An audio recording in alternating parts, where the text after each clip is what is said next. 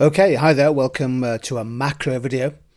In this video we're going to spend a few minutes thinking about considering some of the potential gains from trade and look at the export patterns of a cluster of, I hope, interesting countries.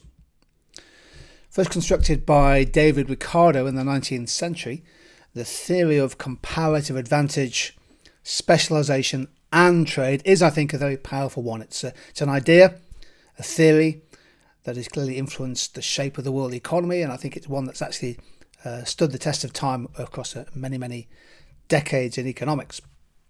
Nations identify areas of comparative advantage. They may have a natural advantage in certain things. They can acquire an advantage in other industries over time.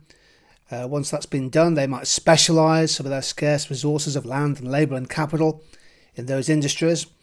That act of specialisation potentially creates a surplus of output which can be exported to other countries, and the revenues, the export income from selling those goods and services overseas is often important to help finance essential imports. It's often said that trade, global trade, international trade across borders creates potential gains in economic welfare, in consumer welfare and producer welfare, and also for society as a whole.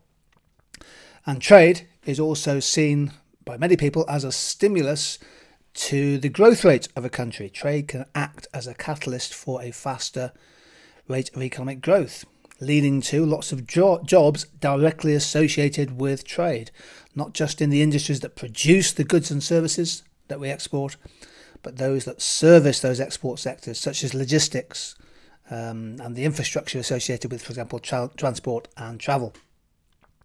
If trade is a stimulus to growth and jobs, that can also lead to positive multiplier effects if you think about the circular flow of income concept. So an export business that's doing well might generate some more jobs, and people in the local community have more incomes and therefore they spend more, and so on.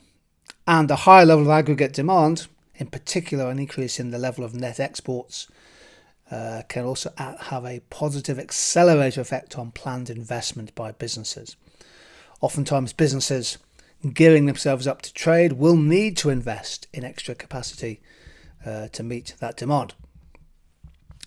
The patterns of trade of countries are often an interesting revealing exercise in what sort of industries in which they have a comparative advantage. South Korea in 2018 was the 12th biggest economy in the world in terms of GDP, but actually the 5th biggest exporter in the world in terms of total exports. And it's got an increasingly complex economy, according to this data from the Economic Complexity Index, which is a fantastic resource.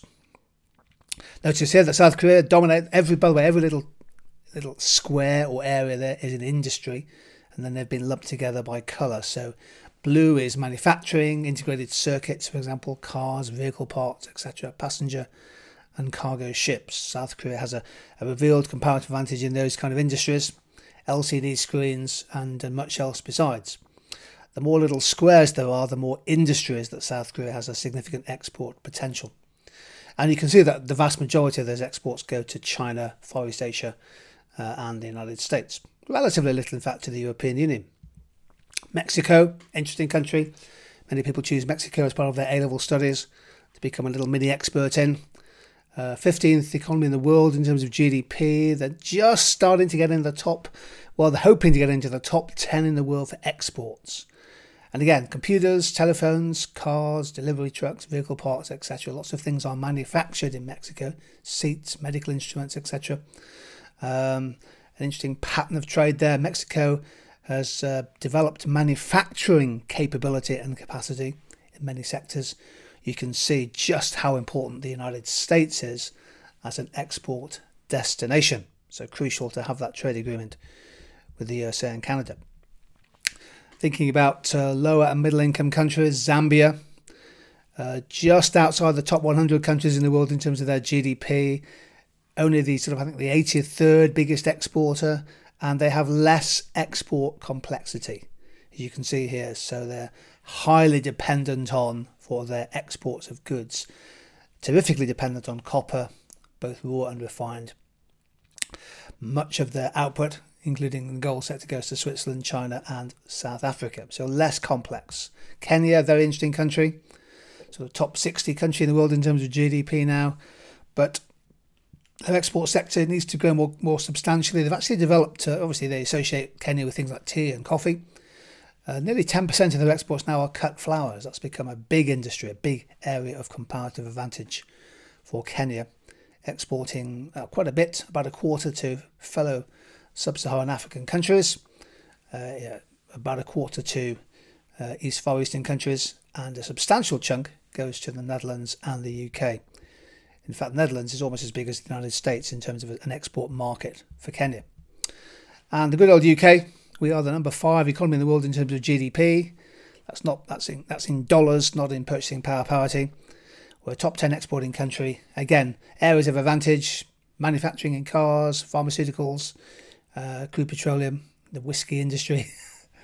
And you can see, I think in particular on the right hand side here, our trade pattern, how still dependent we are on the European Union, despite the fact, of course, we're leaving the EU at the end of 2020.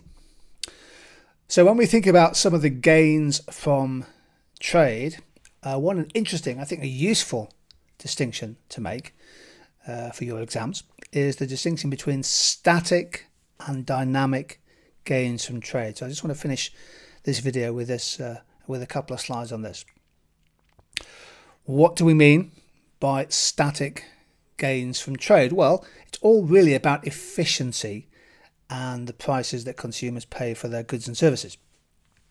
So hopefully trade acts as a way of making the allocation of resources more allocatively efficient, in the sense that we're specializing, for example, in industries where our opportunity cost, our relative cost is lowest, and there could be some gains in productive efficiency from harnessing economies of scale as we ramp up production in our export sectors.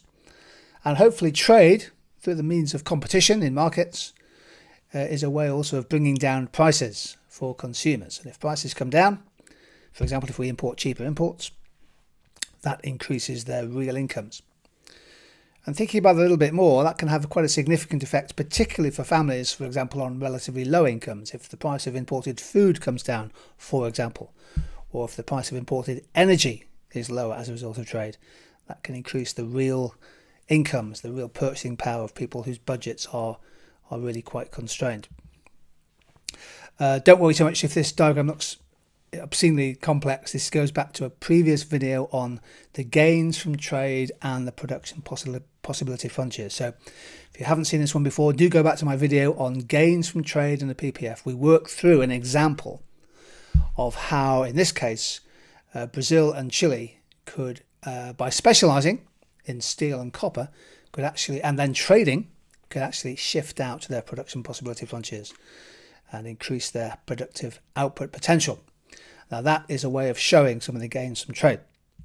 What about the dynamic gains from trade? Well, dynamic happens over time. It's harder to show in a diagram, but it's all about really the way in which trade increases the scale of choice that you have as consumers, be it the choice of different foods and drinks or places to go on holiday as tourist destinations. That's really trade.